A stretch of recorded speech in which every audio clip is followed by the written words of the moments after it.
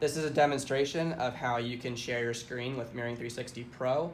With Mirroring360 Pro, the viewing devices do not need to install or download any applications or plugins beforehand.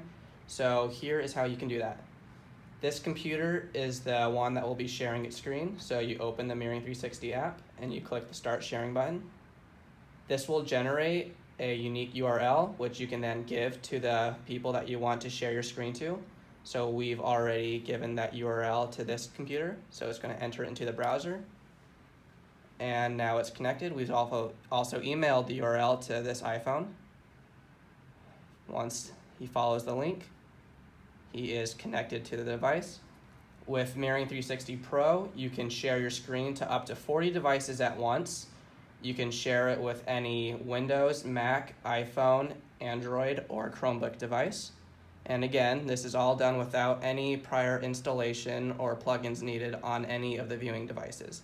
And that is how you can do screen sharing with Mirroring360 Pro.